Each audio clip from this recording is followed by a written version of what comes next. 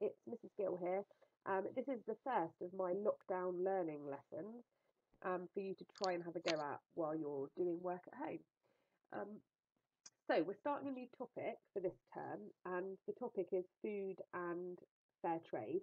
So we're going to start with food, and we're going to look at food miles. So what I'd like you to do first is write the heading food miles neatly into your book. And the question we're going to be trying to answer today is, how well travelled is your dinner? So if you want to pause it, you can while you write that. But that's what I would like you to do, is just to write today's heading and how well travelled is your dinner.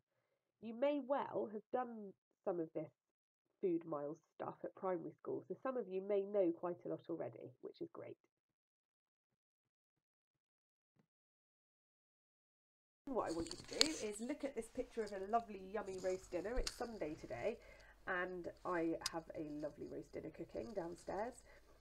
So what I want you to do is think about all of the ingredients that are used when you cook a roast dinner. So some of them are quite obvious, like the carrots and the peas maybe, but also have a little think about what goes into the Yorkshire pudding, for example, and the gravy.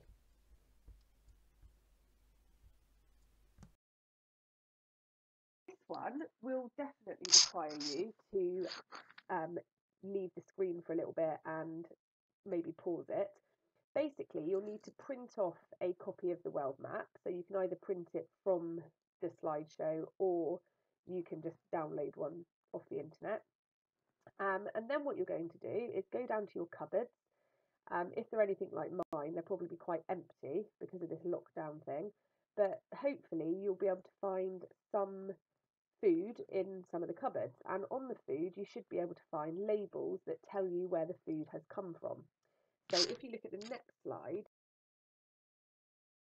I did this quite a while ago for certain foods. So you can see, for example, the red chilies came from Kenya, the cherry tomatoes came from Morocco, the cranberries came from Canada, and so on.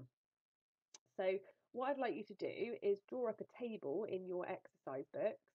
One of the headings can be food and one of the headings can be country, and try to find at least 10 different items from 10 different countries in your cupboards.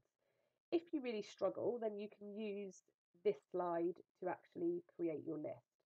But it would be better to have a variety from a variety of different places from your own cupboards. Have fun and don't eat too much of it. I know this is making me hungry and I might nip off to have a cream egg.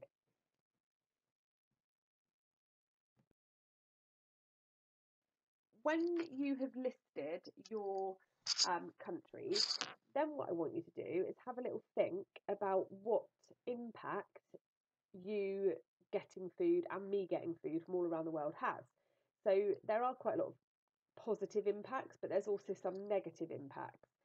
If you look at these clips on this slide, so you can click onto them and have a look, particularly the one that is above the polar bear, it talks to you a little bit and shows you to a really good tune. So dance around if you want to.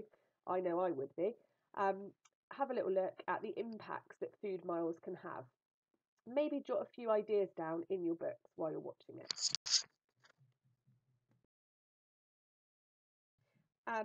The next task is basically to use the sheet on this slide. So you can either print it or you can write it out, whatever you want to do.